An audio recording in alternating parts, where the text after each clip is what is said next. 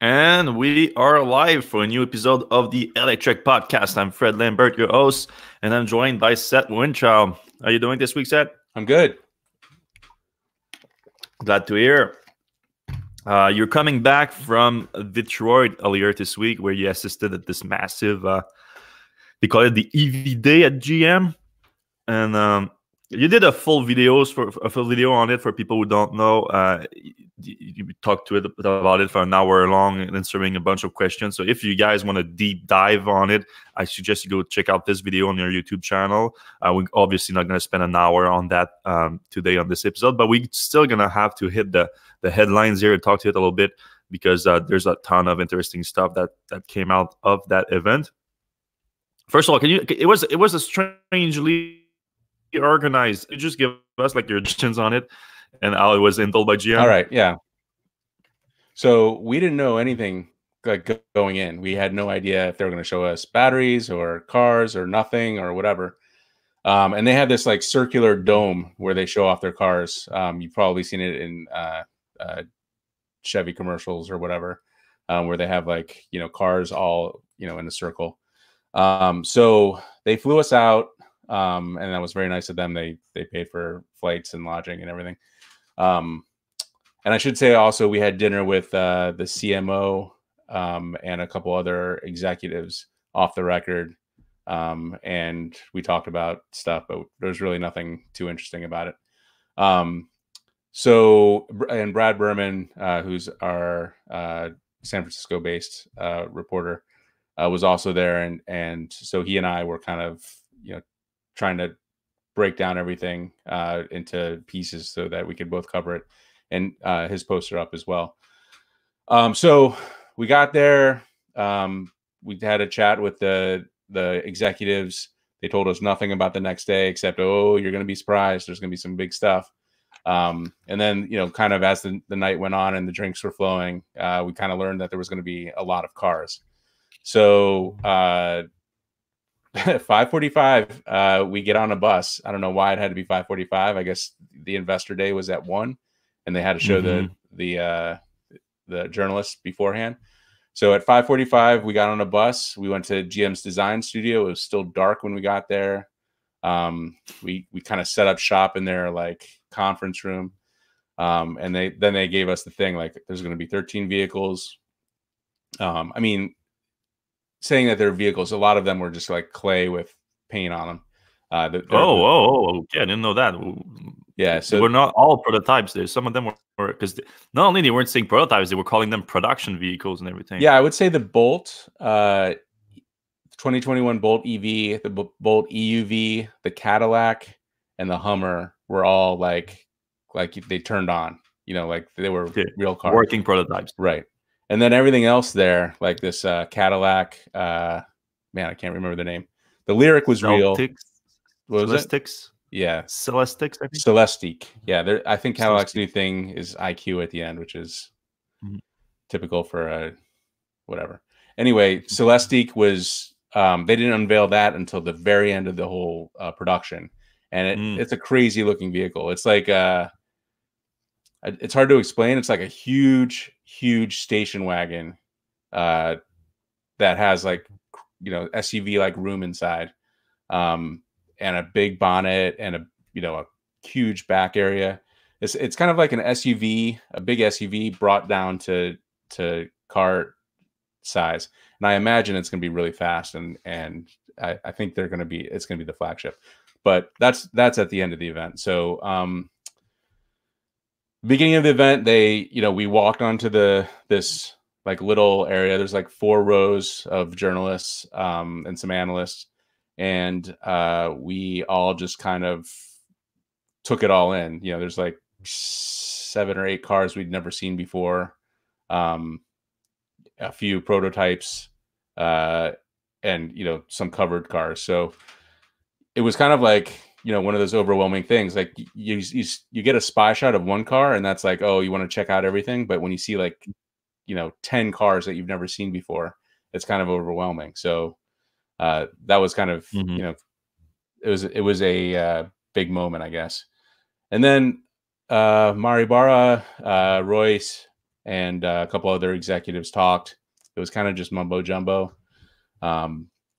What I found really interesting is their battery tech. They're modularizing all their cells, and this is down the road. So the Bolt and the Bolt EUV 2021 2022 are going to have the BEV2 platform, which is basically the same thing that the 2016 had, or 2017 Bolt had. The powertrain is identical. Yeah, it has the 66 kilowatt, but I mean, it's the same charging speed as 2016, which is really a kind of, I dare say, a big disappointment. You know, in this day and age at 50 kilowatt, doesn't seem like they really went. I guess they justified with the price. Like in that price range, they feel like, oh yeah, there's not that many cars that charge faster.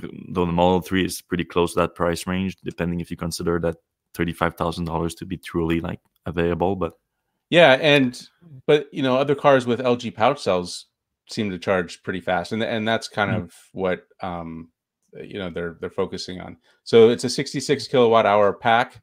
So let's say, you know, the Mustang, that's a close to 100 kilowatt pack, maybe, you know, 90 kilowatt after they take the reserves on the top and bottom, and that thing charges much like 3 times as fast. So it seems like the batteries could take a faster charge. It's probably GM's wiring and battery management system, which frankly I think they just didn't want to upgrade. Like that's kind of one of the themes we heard, you know, like why, you know, of course I'm asking, like, why don't you move faster? Why isn't this Cadillac already out? Why, you know, like all these questions. And they're like, well, we plan these things 10 years out, and you know, we can't just turn on a dime and, you know, make better Bolt seats or faster charging. And I'm like, why not? Like, you just need a different battery management system and thicker wires. And they're like, oh, it's not that easy. You can't do that. So I'm like, all right, fine. Like, you know, people are going to buy the Hyundai and the, you know, the Konas and the Neros because they charge twice as fast. Anyway, that was kind of the theme. You know, we're a traditional car company. We have the good sides and bad sides of that. Good sides being like, you know, we're predictable, like we're not going to break down. We have a dealer network. We have modularity and scale that spans the globe. The bad side is like, you know, if something new comes out, it's going to be 5 or 6 years before we implement it. A good example of that is the guy who's the project manager of the Bolt was like, oh yeah, the infotainment's going to get, you know, over-the-air upgrades. And I was like, yeah, you said that in 2016 and we got nothing. And he's like, oh no, but it's real now. I'm like, you know, what is going to be, what are you guys going to do? Is there going to be like YouTube or Netflix? And he's like, no. And I'm like, you know, what are you guys going to do that's going to be so amazing on the center stack? And he's like, well, we can't tell you, but it's going to be great. And I'm like, they don't know. I was like, they probably built in the OTA capability, but they're like, all right, we have it. Now, what do we do with it? Exactly. you need to find ways to things to update after you have the actual capability to update. You laugh at that, but that's kind of what it feels like. I mean, as a Bolt owner, like, so the first update to the Bolt, I had to do with a USB stick, or I could have taken it to the dealer to do it. And that was after they said OTA updates, and they were like, this time it's for real. But I don't know, I haven't gotten much since then. Anyway, so I would say the big takeaways from the event, and we could probably go through all these posts, but the big takeaway from the event was the modular battery BEV3 system, and that's kind of what they produced images of. So the idea is they have, so it's mathematical. Each module is about 10 kilowatt hours, a little bit less, you know, after, you know, they don't want to use the top and bottom. So the Hummer, which has a 200 kilowatt hour pack, you know, up to, which is 2 layers of 12. So 12 on top of 12 is 24 modules. So, you know, a 100 kilowatt hour pack would be 12 modules, and a 50 kilowatt hour pack, which they were talking about. I think that's going to be a future like small car will have 50 kilowatt hours, would be 6 modules. So, you know, think 1 module, 10 kilowatt hours. I kind of like that idea. Like it would be even cooler if they were like removable modules, so that, you're not driving around 100 kilowatt hours, in your daily commute. You mean like easily swappable? Like you well, so they like didn't say that, and they didn't even imply that. And when I asked about that, they said, no, that's not what we're talking about here. I doubt they want people to mess with their battery Right. module and stuff like that. But they did say that they will be upgradable in the future. So one of the things they had is a solid state module. And they said, we're working on this. It's twice as dense as these current lithium batteries. And so in the future, we could either double the range of your car or make the car weigh half as much, in terms of battery weight.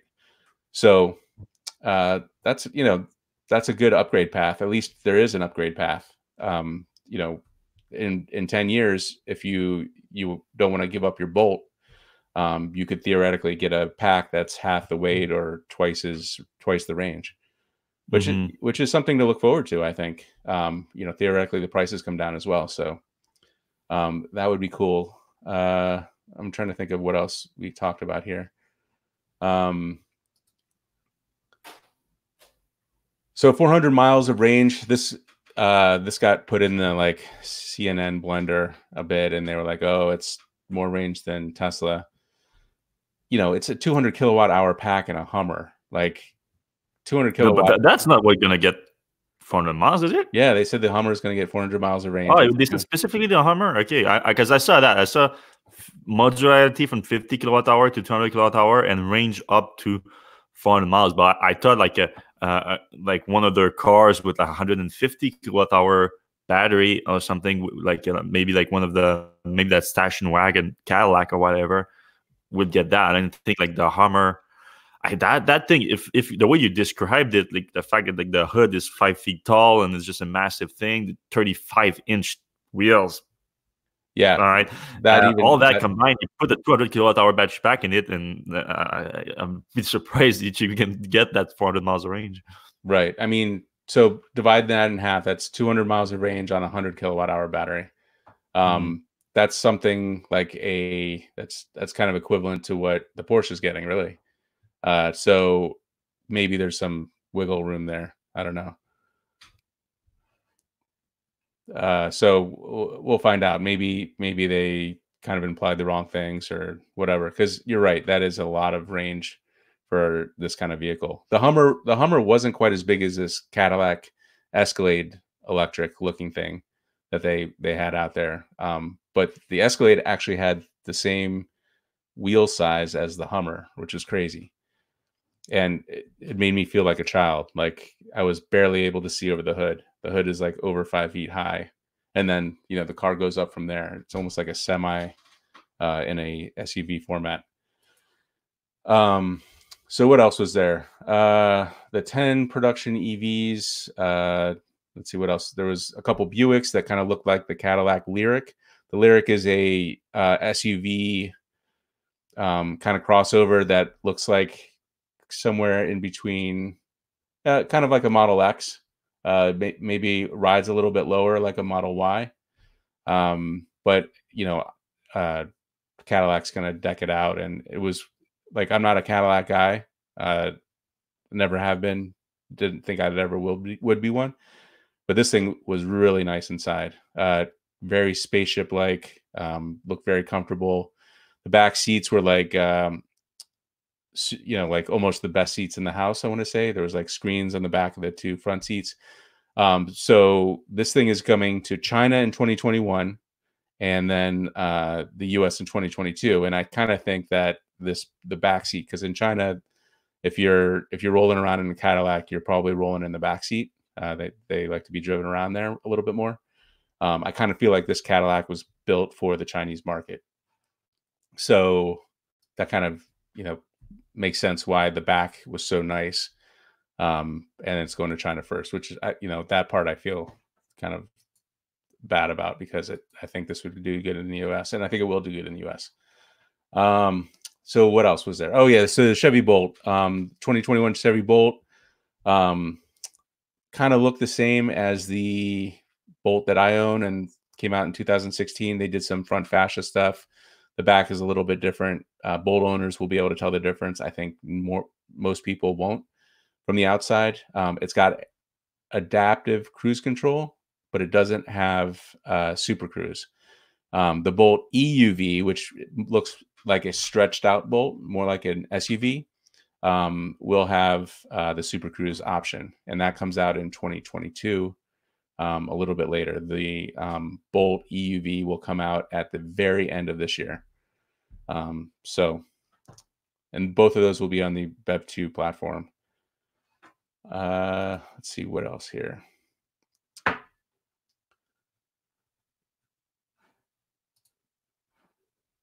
I lost you for a little bit there, Fred. It says you're muted. All right, so I will continue. The Bolt EUV has a 3-inch longer middle area. So the back, basically all that space goes to the back seat. So there's much more room in the back seat. It feels a lot more like a SUV than I guess a Bolt would be a hatchback.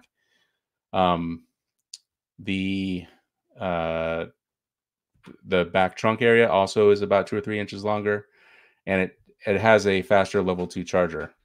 So instead of charging at 32 amps, you're charging at close to 48 amps. That means you're going to get charged up overnight 50% faster, 30% faster than you would in the Bolt. And that's a kilowatt basis, not a miles basis. It has the EUV has the same battery as the regular Bolt, but it will won't get the same mileage. So it's 66 kilowatt hours. It won't get the same mileage as the regular Bolt because it's bigger and heavier and longer. Trying to think of what else would be interesting. The Hummer is a pretty cool looking vehicle. It'll instantly be recognized as a Hummer. I think 100%. I think the Hummer is like 100% like a Hummer. It's not like a Tahoe that was converted to a Hummer. I would say it looks even more like the original Hummer than. Fred, you're back. Good. Am I? Missed you. All right. So I looked at the vehicles. I think the most interesting is going to be the Hummer.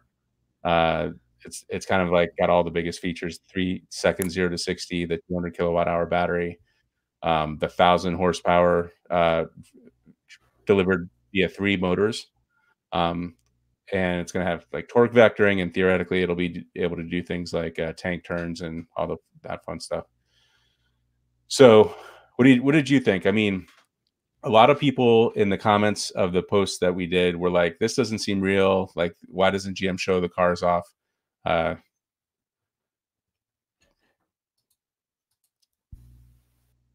you hear me now? Yeah, I can hear you, Fred. Okay, I just lost you. I cannot hear you. The StreamYard is that's not liking me at all today. Those in the room, can you hear us or see us?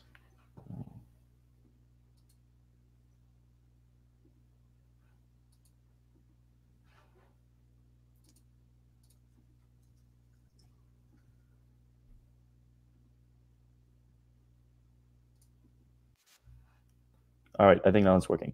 All right. Yeah, so sorry, the StreamYard is completely cutting my video and audio hybridly. That just you said it's unplugging when it's not unplugged. I don't know. Your software is not happy with me today. Yeah, what I thought. I mean, the experience from being there, and I wasn't there, but from what I heard from you and watching at home and like just consuming the news around it, it's completely different because of the fact that they didn't want to release any images of it. I mean, if you actually watch the press conference, is absolutely hilarious because they keep, especially the Q&A, because they keep referencing the cars around them because the cars are all around the executive at the company, and they literally point at the car. So when they talk about the car, they point at it like, you see this car right there and blah, blah, blah, blah, blah about the car, but no one gets to see the car. So we don't know what they're talking about. It's an absolute insanity in time.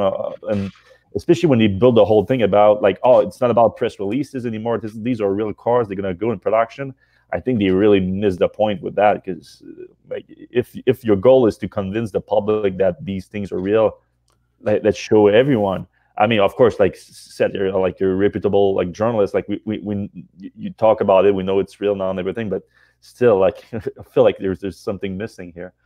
Yeah, no, but that's what everybody in the comments was like. Hey, if this thing is supposed to be real, let's see something. Like anything, just even a quick pan around the theater would be nice. Yeah, yeah.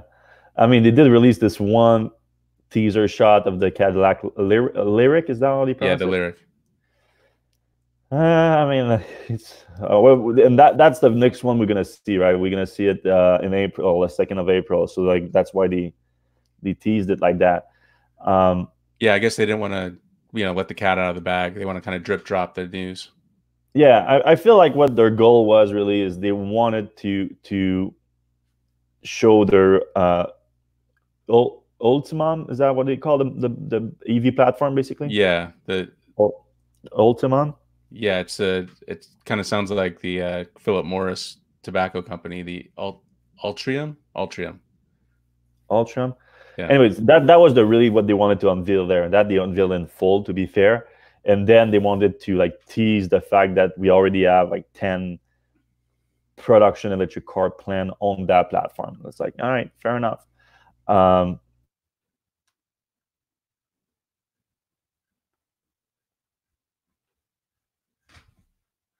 So it looks like your audio went out again.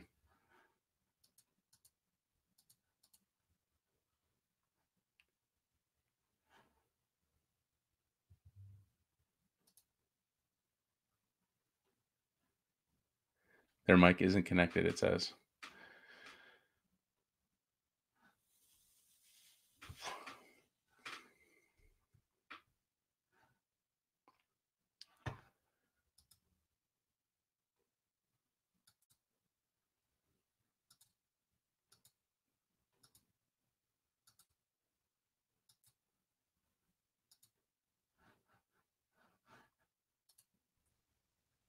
All right, he's back.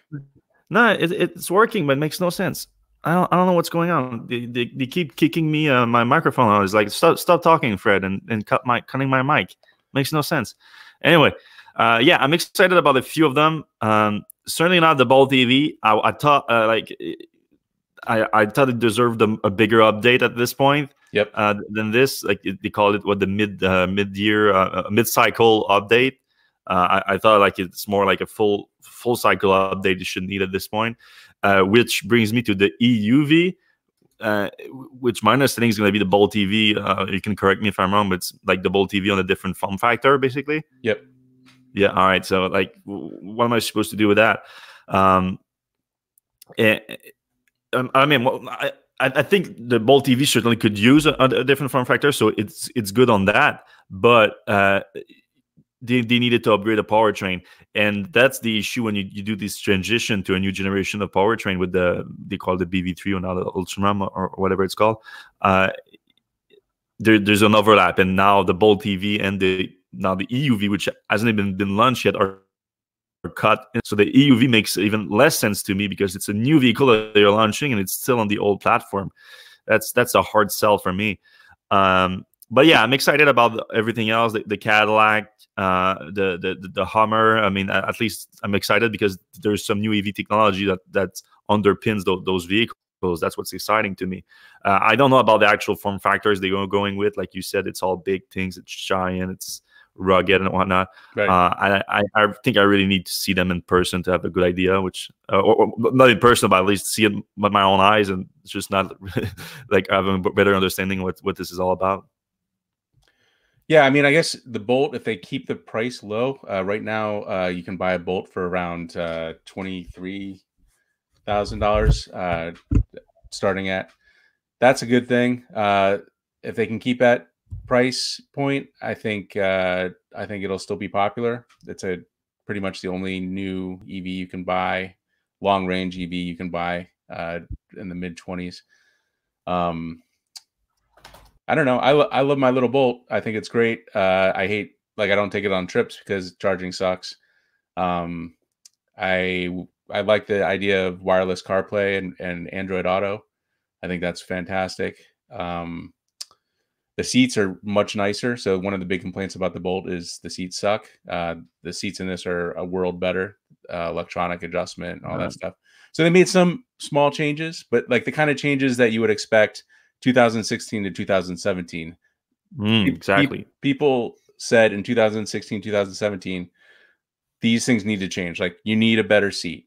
You need, better infotainment. You need like, just like the basics. And then this year or last year, they should have said, all right, look, we're going to move your charging up to 100 kilowatt because that's kind of like the basics. And we're still in like an old, so this and the Bolt EUV are going to be like relics by the time they come out. Theoretically though, if they're priced good, maybe it makes sense to have them around. All right, Gook Wampenzi here brings up a good question. So, what's the timeline for those vehicles? What do we know so far? I mean, we know the Cadillac is coming to China next year, and the US 2022. Right. We know the Bolt is coming at the end of the year. The EUV next year, right? Yeah, at the end of next year. So that's a 2022 model year. So at the end of this year, it'll be the Bolt, 2021 Bolt, and at the end of next year, it'll be the Bolt EUV. And then the Hummer, we know there's going to be a launch event in April or May, and then it's going to be hitting the streets at kind of right around the same time as the Cybertruck, coincidentally, at the end of next year. Okay. The Buicks, what do we know about the two Buicks SUVs that were there? So the Buicks were kind of clay with paint. Okay. So, but they looked a lot like the Cadillac, and I think the idea they said was like, all right, we're coming out with this Cadillac, but this platform that this Cadillac is built on also works for Buick, and we'll have a cheaper version for the Buick market, and then theoretically that goes down to the Chevy market, and probably in 2024 or something will replace the Bolt EUV. Kind of far out. Wait, so they think the EUV is gonna last from 2022 to 2024 on that old platform? Well, so they didn't say that specifically. That's just kind of my take on it. But the idea is like, look, we're building an SUV platform. We can take out batteries, we can put in batteries, we can do a lot of stuff with this.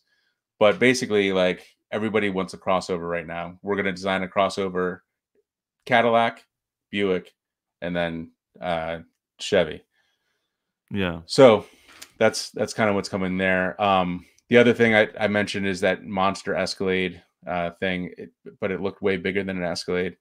And I imagine there's been rumors of an electric Escalade for a while. I think that's probably like a 2023 or 2024 kind of thing, which is a little late in my book, but I guess better late than never. Did I lose you again? I lost you. I think I'm still on, but for some reason now it's your audio that's not getting to me. All right. It's probably just mute with my. All right. So if I remove this, I can hear you. Through. Let's go to Tesla now.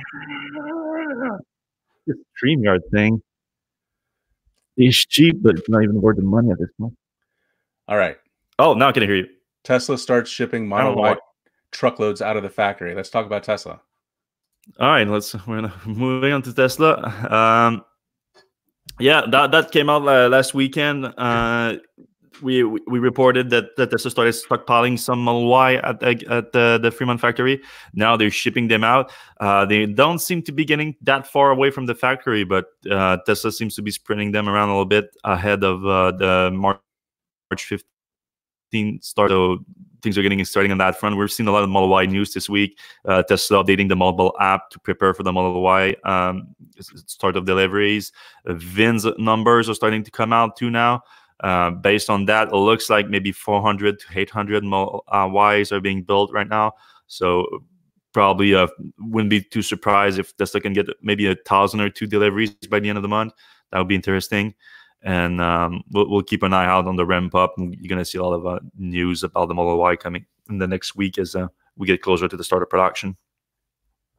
So the big Tesla news this week was probably the new track package, track mode V2 coming out. So that's something that Tesla's been talking about for a while now. but it was finally out this week. Tesla invited a bunch of YouTubers. It was like a YouTube only launch. Like they brought a bunch of YouTubers and showed them the package. So we got all the information from them basically, and from Tesla's website, because they did launch that package on the shop website. So what is it basically? It's a hardware track ready package for the Model 3. So that includes 4 new wheels. Those are 20-inch wheels. Looks pretty good. I'm a fan of that design here. They come on 0G performance wheels. They are called the 0G performance wheels. They come on Michelin Parnut Sport Cup 2 tires. So like this, like almost like semi-slick, like it's street legal, but race tires. They come with new brake pads, performance brake pads, and new brake fluid. So when you add that up together, that's $5,500 for a Model 3 package. Like, it's up to you to decide if it's worth the price or not. Only keep in mind that Tesla's wheel package, when they get to 20-inch and more, they are pretty expensive to start with. So you get that with the tires on, the new brake pads and fluids. Like, that's not really expensive stuff normally, but because you already have the performance brake caliper on the Model 3 Performance, because that package is only for the Model 3 Performance, by the way.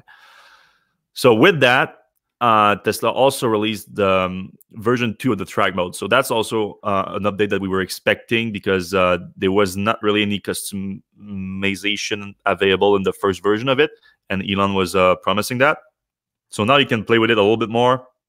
Have access to handling balance, which my understanding is basically just putting more power in the back or front motor. You can turn your car basically in a rear-wheel drive if you want. So that's fun. You can drift a little bit with it. That could be fun. You can change the regen from 0 to 100%. That's great too, and also play with the stability assist a little bit. So that's nice. And then they built on top of that. So that's really like customization aspect that we were expecting. Pretty simple one, pretty straightforward. So that's cool. Then they released a whole other aspect of the track mode, which enable you to both leveraging the in-car map system. So they are mapping the racetracks, and you follow through to the GPS system on the racetracks. So that's cool. They had a lap time tracking on it too, so you can drop a pin where the lap starts, and the system will track your whole lap. So you can keep track of your lap, and that data is downloadable through your storage for the same storage that you use for Sentry Mode or Tesla Cam, those features. You just need to add a new file name that works with the lap times, and then you can also record your lap themselves. So just like you do with dash cam, but specific to the track mode. So it would create a file for every lap instead of a 10 minutes recordings like it does for the dash cam. So that's like a fun little feature to put on top of the track mode customization, like just make it fun. Yeah, I mean, when you think about it, they could actually turn this, like gamify this. So like you could have the quickest lap at this one particular track, and then, you know, you could race other people. It's kind of like the Peloton of racing, you know, like you're racing other people in the past or in the future. So that's a pretty interesting, cool little opportunity there. Yeah, Tesla could also like create some kind of online leaderboard, and since they they have access to the data. I mean, I'm not sure I don't think necessarily the data is getting sent back to Tesla right now. I think it's just downloadable directly to your own personal storage. Right. But they could definitely do that, like send it up and everything. Yeah, that'd be super cool. Oh, I lost your can. Oh, I can hear you. No sense. Good. You're good. You're good. No, I know you hear me, but I don't hear you. All right. Oh, now I hear you. I don't know what's going on. All right, next one. Okay, so the track mode was part also of a bigger software update for Tesla that they started pushing, the 2020.8. So if you have a Model 3 Performance and you're getting that update, you get track mode. But there's also a bunch of things in it. The full self-driving preview, that's something that was announced last year, end of last year. Tesla started pushing in the US, which is basically a new autopilot visualization system that is adding the street lights and not the street lights, but the traffic lights and the stop signs. Now it's also available in Europe, Canada, and Mexico, so not just the US anymore. Third-party charging station being displayed in the in-car map and navigation. That's starting to roll out more broadly in this one. We've seen it last year in Europe, starting in Europe. Now it's also available in California, where Tesla has made that deal with EVgo. So it starting makes more sense for Tesla to direct some of their owners to third-party charging stations. Bluetooth improvement. This one is it's pretty small detail, but actually can be useful for other people. The Bluetooth connection between your phone and your car won't happen until you sit down in your seat. So Tesla has seat sensors, of course, and they connected the two together so that your phone is only going to pair once you sit down in the seat. Very useful for people that just you own a car, you're walking around your car, and then your car picks it up before you're actually in it, and you can hear them. Yeah, so I have a funny story. Back when we had a Prius, my wife had a job interview, and she was we only got signal out in the front yard. She was like, "Hey, just go away." So I drove the Prius out, and I was kind of driving by to see if she was done with the call. And as I was driving by our house, I heard like all of a sudden the Bluetooth came in, and I heard the job interviewer. And I was like, "Oh shit!" Like, "Oh crap!" And I just kind of ruined her job interview. So this will be good for people like that. Yeah, because they won't activate until in this case you were sitting in the front seat, so I don't know like how it would work. I don't know. But yeah, maybe not for this exact scenario. Right. exFAT file support too is coming, so that's useful for, there's more compatibility with different storage system now for your Sentry mode, dash cam, and now also the track mode connectivity that you can have. Doesn't exFAT support bigger storage?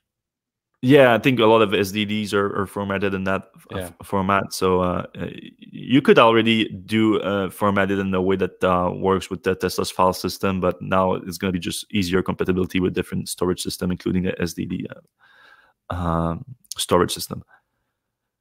One thing is a new updated charge port that was reported by Green, the famous Tesla hacker who always snoop into the Tesla updates.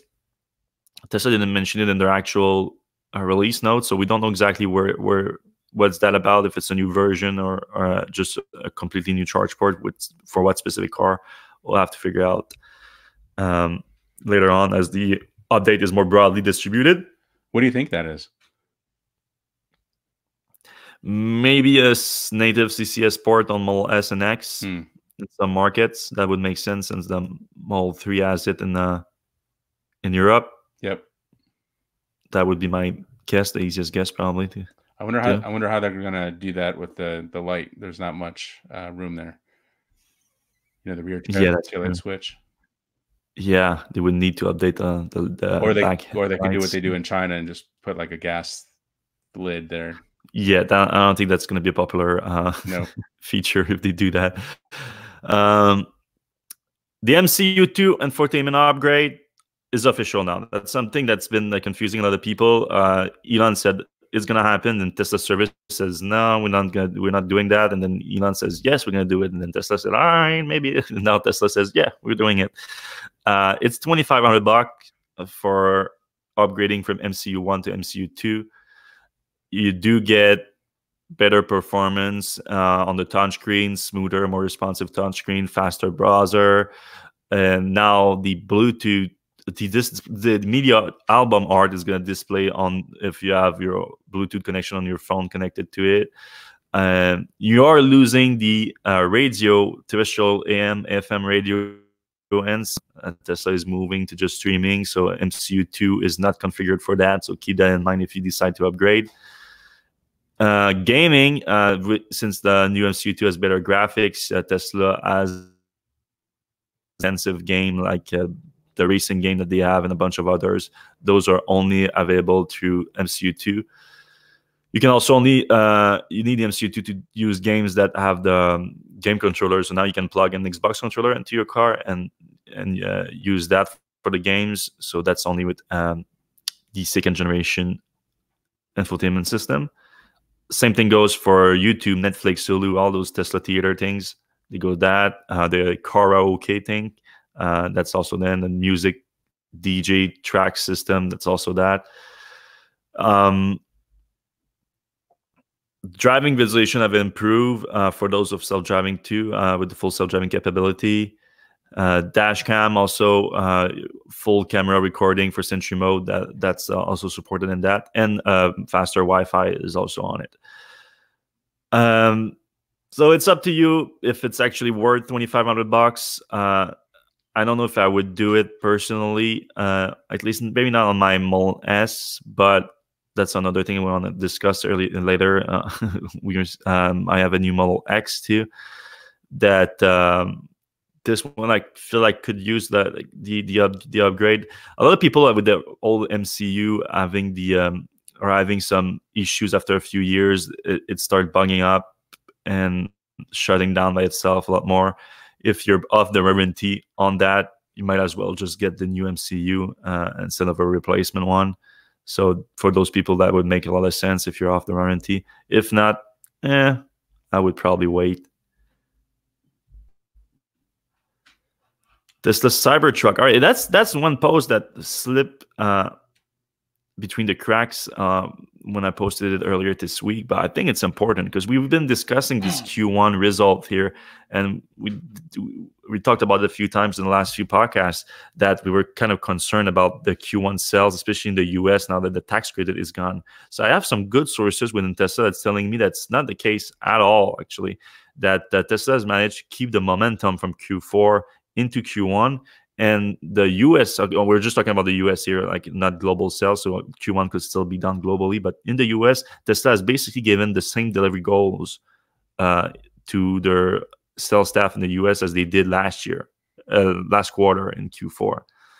So Tesla, and the order momentum is still very good.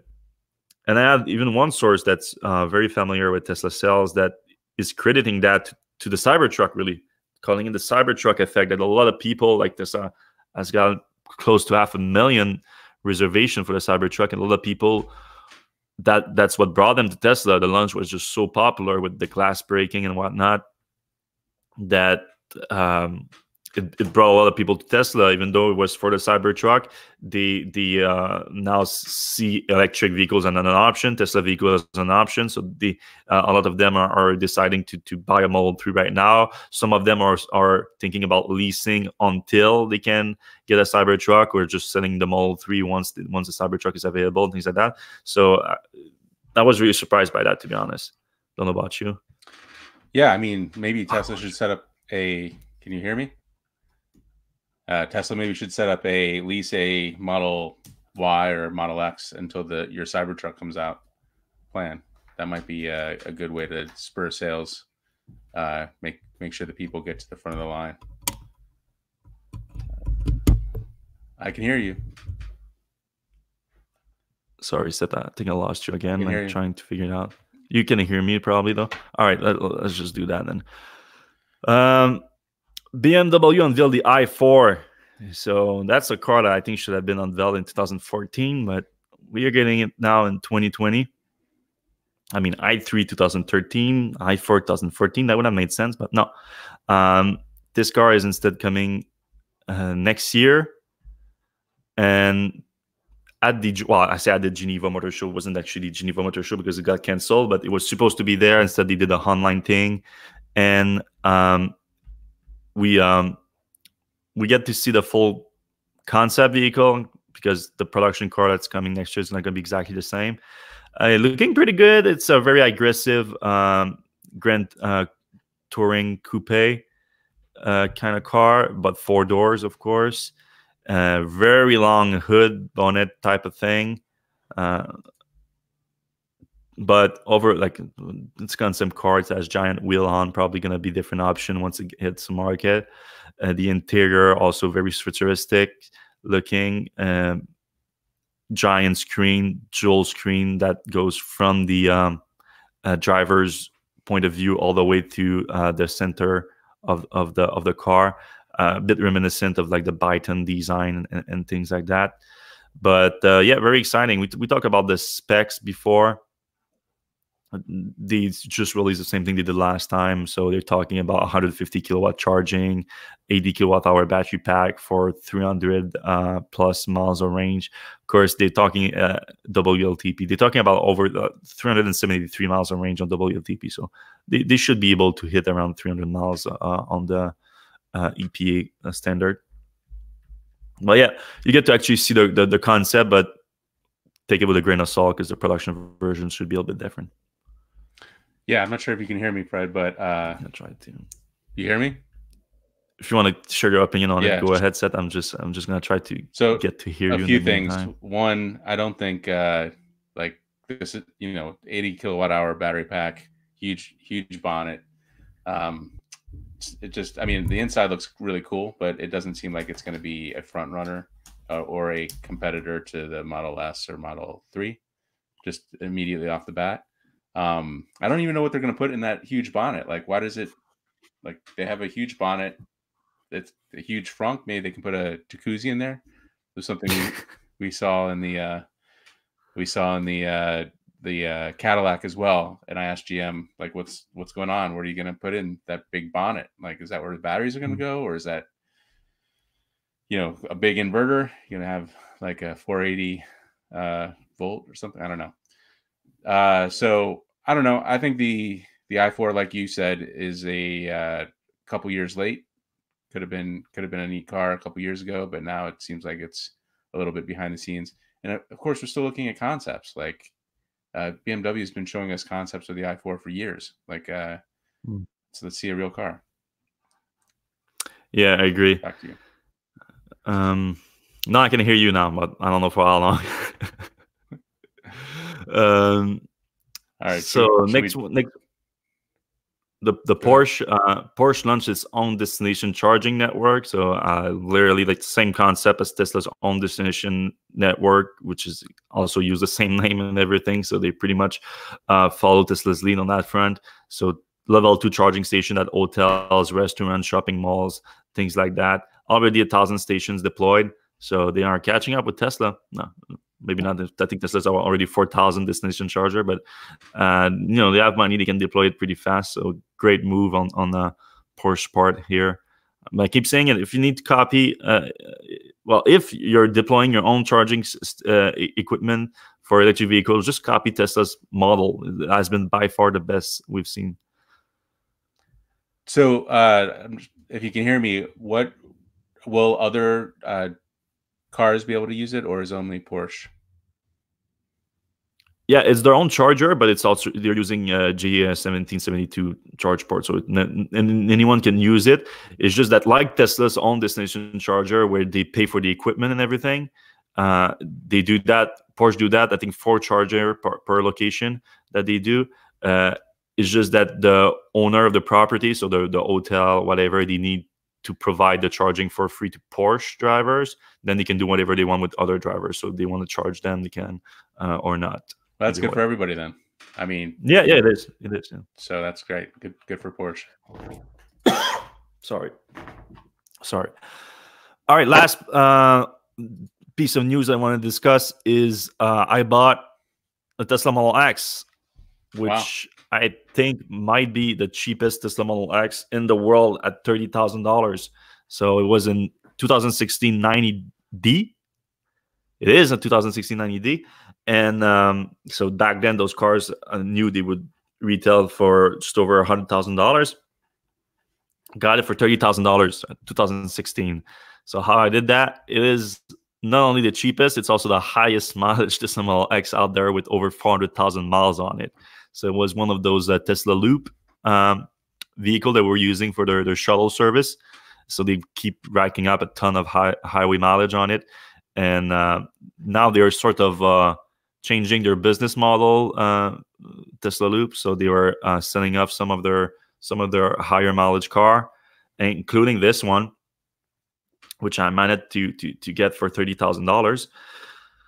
and gonna use it while I'm in Los Angeles, when I'm in the US, which I'm gonna be for a little while because we're working on a secret project that we haven't announced yet, but we will soon. So I need a car to get around. And also, I thought it was just a good story, kind of kind of thing to do. Like, we can get some content on our car, because there's just not that many electric cars out there with that kind of mileage, and not many Tesla cars with that kind of mileage. So we want to do some content around it. I posted a video on our YouTube earlier today, so you can check our YouTube channel for that. Check the video. And I'm basically asking you guys for question about what you guys want to know about a high mileage vehicle, EV, a high mileage Tesla, high mileage. And we're going to build some content around that to get some deep dive into the battery pack, some deep dive into the high-tech features, how they hold up after high usage, like the Falcon-Week doors, the auto-presenting doors, passenger and driver's doors, the interior of the car. It's not the white interior, like that would have been fun to get, like how the white interior holds up after such high usage, but there's a perforated seat with the cooling system that has been discontinued now, I think, in the Model X. So we can see how long this lasted and whatnot, everything like that. So you can go back to check that video, post a comment on what you guys want to know, and we're going to do some content around that. And just for clarification, that's not the original battery. The battery was replaced at a 300,000 miles? 325,000 miles. So back then, Tesla was still offering the 8-year unlimited mileage warranty. So it's still on warranty for another 4 years, that car. Not bumper to bumper, but the powertrain. So it did get a battery replacement at 325 miles. Because this is the something that I think I'm going to try to figure that out as part of the content around that car. The 90 kilowatt-hour battery pack from Tesla for the Model S and X has been notoriously the worst battery pack that Tesla has ever made for battery degradation, and also for just other problem leading to the battery pack not working, really. Yep. But I mean, the last one did last 225,000 miles, which is not bad. I mean, you don't get that many gasoline car at that kind of mileage anyway. You certainly wouldn't even think about buying a gasoline car with 400,000 miles on it. So that's something to think about too. And so, yeah, the new one has 75,000 miles on it, which is also pretty decent. And your Model X is also a 90 kilowatt-hour pack, right? Yeah. And what's the mileage on it right now? It's like 36,000 miles. So, and I've lost, it started out at 256 miles of range, and I'm now at like 230.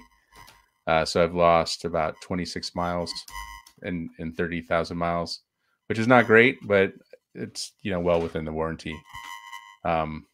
So, can't complain too much about that. But we've heard anecdotally that there's been a lot of problems with degradation in the 90 kilowatt-hour pack. So, mine's at a lease, and I'm giving it back at the end of the year. Hopefully, I'll have a Model Y by then, and we'll be able to get a much better range. Hoping for 300 miles, which make our trips a lot easier. Fred, it looks like you're back offline. Do you want to? I think yeah, I hear you said so. All right, I'm gonna let you close that. All right, so let me just do a quick. Well, never mind. I do hear you now. Okay, so let me just made no sense. All right, let me do a quick rundown of the comments. So, any confirmation on the date of Tesla Battery Day? We all think it's going to be around 420. That's just how Tesla rolls. GM's got that event, so maybe Tesla will try to cater around that. When is the GM event on? In the second of April. So maybe it'll be right after that. I don't know. Elon just tweeted about the coronavirus. Panic is dumb. Thoughts? Yeah, he just saying what he thinks. I guess maybe he's not affected or doesn't want to shut down the operations or something. I don't know. Thoughts on that, Fred? I mean, I'm kind of in the middle of the whole coronavirus thing. Like, I think there's definitely a serious threat to a degree. I think also that some people are overreacting. Like, I think it's just a balance somewhere. I don't know if yeah, I mean, yeah, some people are being dumb with their overreaction. So to a degree, he's right, but I don't want to downplay the whole thing too, because it looks like a lot of people is going to be infected at that rate that it's going. Yeah, I went to a Whole Foods yesterday, and the whole water aisle was gone, and I was like, "Why are people stocking up on water? Like the water's not going to break." Anyway, Yeah. so there is some stupid stuff going on. RD says, if you have a Tesla charger at home and sell your home to a Leaf owner, can you use it to charge, or would you remove the charger and bring it? I would remove it and bring it, but if he gets a J adapter, which That's you can expensive, put on the tip though. of it. Yeah, it's what, $200? I don't know. Yeah. Yeah. Yeah, you could.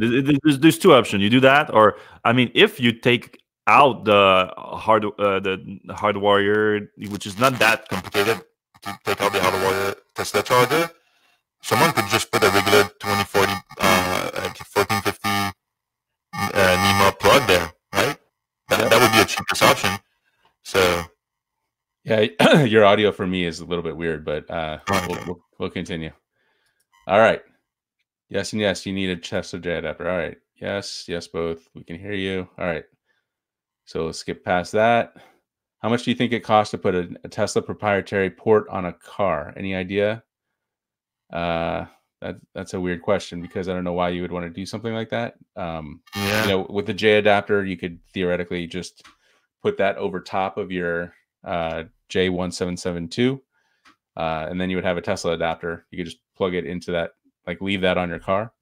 Obviously, well, actually, you would put the adapter on the Tesla charging station, right, and always have a J1772 coming out of it, basically. So then you could plug you could charge your regular EV, your non-Tesla EV. I mean, Goog Wapanzi says GM presented more vaporware. Let's move on to something else, please. That's what a lot of people are saying. Like, I was there, I saw some really cool cars, I saw some really cool tech.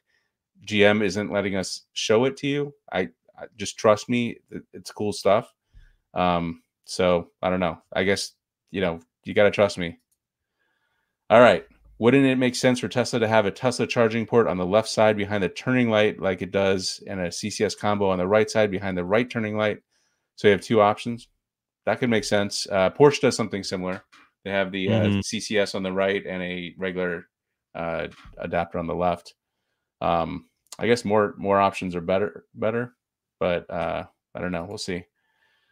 The GM event was a farce, says Sean Goggin. Talk to us when you ship. Okay. yeah, a lot of people feel that way. Yeah, I mean, I guess I don't blame them. Yeah. So hopefully GM delivers. So StreamYard, if the dealers do not get on board with the EV sales, GM needs to be ready to implement direct sales. I talked to them about that actually at the we're not supposed to talk about it meeting, and their point of view was that the dealers are big allies, and the reason that they didn't get behind the Bolt was it was just one thing, and when they have 3 or 4 different electric vehicles, the dealers will come on board. I think that remains to be seen. I think there's a lot of denial on GM's part, whether it's real denial or not denying it outwardly, that the dealers are really messing things up. It was almost impossible for me to get the Chevy Bolt that I wanted from my local dealers, and I still hate them to this day. They keep calling me, asking me if I want to upgrade to a Suburban or something. So not pleased about that. When will these GM EVs be made available? We kind of went through the timeline earlier. 50 kilowatt charging on a 60 kilowatt battery is embarrassing. Not going to disagree with that. The Bolt around $35,000. GM is knocking $8,500 off of Bolts right now. If you want to get a cheap Bolt, go to the top of our webpage under autos, and we have an inexpensive cars list where you can get good prices. So audio again.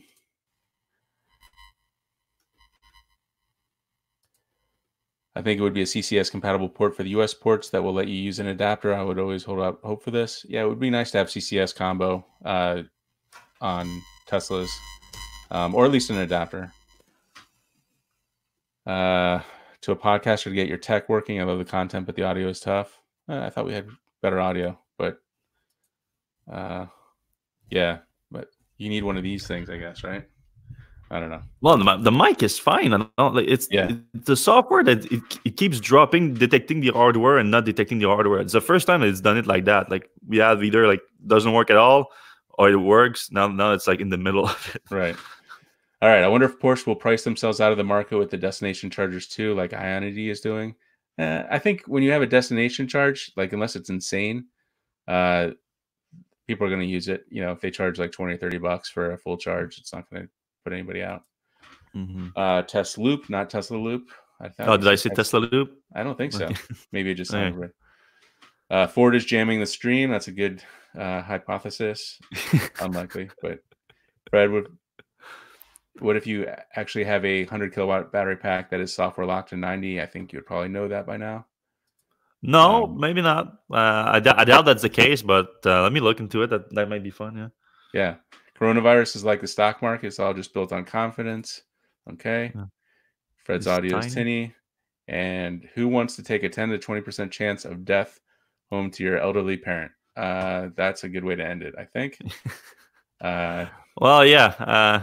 We apologize for the audio problem for sure. I don't know what's happening with the StreamYard, but we really need to find an alternative to it. Now we're paying for it, so like we want to use it, but we don't know the system that can do live streaming like that as well. So yeah, and when it works well. So yeah, that's weird because it's a hit or miss because our hardware doesn't change, but like this for some reason doesn't pick it up. Yeah. Anyway, thanks for listening. Give us a thumbs up if you like the show.